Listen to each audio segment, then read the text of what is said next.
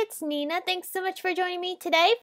Today I want to feature some Faber Castell products, and the main product I'll be featuring today is their gelatos, which are basically a pigment stick that you can use either by themselves or you can use them with water like I will be doing today.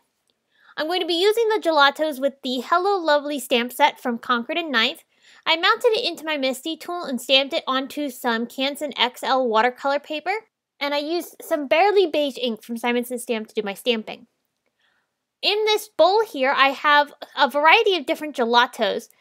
I have both the pastel collection and I have the iridescent collection. So basically, Faber Castell has a variety of different gelato types. I have the two, like I mentioned already. The difference between these two are that the iridescents have a shimmer to them. They have almost like a iridescent sheen to them. And then the other gelatos, the pastels, are more of a matte finish. They don't have the shimmer. So here you can see side by side the comparison between the two. These gelatos are in a little bit almost like a lipstick tube, and you twist the top to get the stick of pigment to come up further in from the canister. I'm going to apply them down onto some cardstock. You can use both cardstock, watercolor paper, any type of medium you prefer. But I'm applying those two down. The yellow color is the pastel, which are the matte, and then the pink one is the shimmery iridescent ones. So this is a good example of the difference between the two. And again, there are a variety of different styles that Faber Castell has of these gelatos. So as I mentioned, I'm going to be doing some watercoloring, and I've already stamped my image down onto my watercolor paper. I'm going to start off watercoloring now. I'm going to be using the Faber Castell gelatos as a watercolor medium. So I'm going to apply them down onto some scratch paper. I find this is the easiest way to be able to create with these gelatos for some watercoloring. You could, of course, create backgrounds with these and just apply the gelatos straight onto the paper. But because I want to color an image with them, I'm going to pick them up off of the scratch paper, and they react with water beautifully. Now, bear in mind that I'm using quite a few of the pastels here. So the coloring is going to be light, so I need to make sure I use multiple layers to build up a more intense color. As I'm coloring, I'm applying a little bit of color to the areas that I want to be darkest, and then I'm fading it out with a water brush.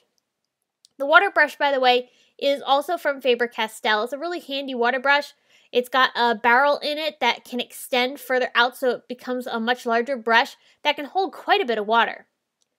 As I'm painting, I'm wetting the areas in some cases and applying the color down and then fading it out.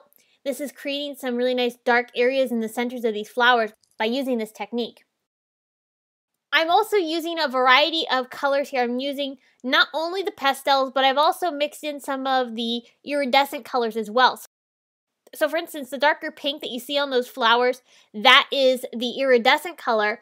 The lighter colors of the largest flower are the pastels. On the leaves here, I'm using both a mixture of the pastels and the iridescents. I used the pastel green for the lightest color of the green, and then the darker shade I added from the iridescents. Here I'm coming in with that second layer of color.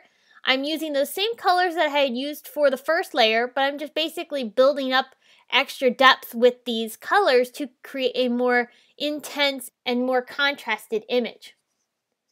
As I'm adding the color around the different areas, you're going to see that the ink, which is the Barely Beige ink from Simon Says Stamp, is capturing some of the color to make it a little bit darker, so it almost stains the ink, and the ink kind of turns the color of whatever you put on top of it.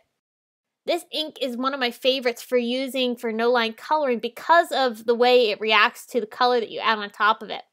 So as you can see, as I apply, for instance, this green down onto these leaves, you can see that the lines of the leaves are turning that same green and giving a really nice darker hue to the image.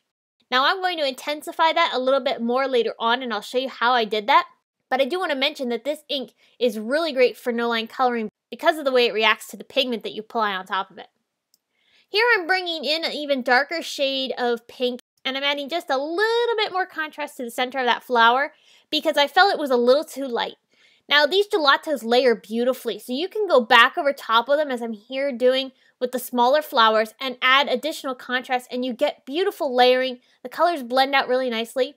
It works best if you apply the color that you want for the first layer and then let it dry and come back after that layer has dried, because when you start to add too many layers of the gelatos, just like with any other watercolor, the paper starts to pill too much if you add too much pigment and water all at once. Now that I've gotten a lot of the coloring done, I'm coming in with that same water brush and adding a few more finer details. I went over top of the stems of the leaves. I'm going over the top of the splatters on the card itself. Those are part of the stamp when you stamp this Hello Lovely cluster onto your paper. And so then at the time that I was filming this video, this is what I ended up with. This is where I was by the time you saw that last part of my clip. So I needed to create a background behind this flower to give it a little bit more lift off of the card. It looks beautiful as is, but I wanted it to be a little bit more contrast, and I wanted it to have a little bit more of an oomph.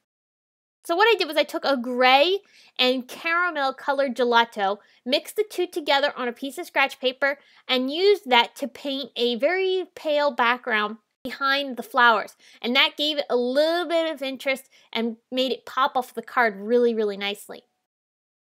And the other way I wanted to give this image a little bit more detail was to stamp back over top of it with that same Barely Beige ink.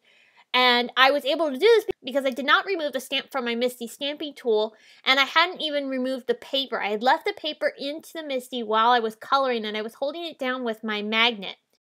And that was really, really great because that allowed me to go back over top and stamp this a couple times in that Barely Beige ink, and that intensified those lines of the image. And I'm going to do one more thing before I finish up this card to get those lines a little bit more detailed. Speaking of detail, I want to add a little bit of shading underneath some of the areas of the images to create a little bit of a drop shadow. I picked a gray Prismacolor colored pencil that matched the grays that are in the background. And I'm going to just kind of go around some of the images and add a little bit of a drop shadow behind some of these pieces. I'm not making it absolutely perfect, but it was good enough that it gave the idea of these images being dimensional. Now, another product Faber Castell has is the Artist Pitt pen. And Artist Pitt pens are basically India ink in a pen form. And they come in a variety of different tips and sizes. I'm using this one here, which is a bit of a brush nib. And this works really, really nicely. And it also matched really nicely with the colors that I have in my flowers here. So I was going to be using this as a way to be able to add a little bit of darker interest and detailing to some of the fine lines on this flower image. So here you can see I'm going over top of some of those lines in the center of the flower and darkening those up, and that really helps that flower come alive. Another place I used it was I added it into the center of the smaller yellow flower just to give it a little bit of extra detail. I also have a gray version of this pen. This one has the same brush nib, and I'm going over some of the finer details of those purple leaves, and that also added a little bit of extra interest to the florals. So here's a close-up look of the finished coloring and how those beautiful details of the flowers come alive because of not only the ink that we used, but also how the ink reacted with the gelatos and how we were able to use those Artist Pitt pens to create the dimensional look on these images. So to finish off my card, I stamped a sentiment from Hero Arts' You Are Loved stamp set, and I also added a few Nouveau drops on top of those dots that are part of that Hello Lovely floral arrangement. I die cut the panel with our new Simon Says Stamp Wonky Stitches rectangle dies, and I mounted that onto a piece of Nina Desert Storm cardstock. So I hope today's video has given you some inspiration on using the Faber Castell Gelatos.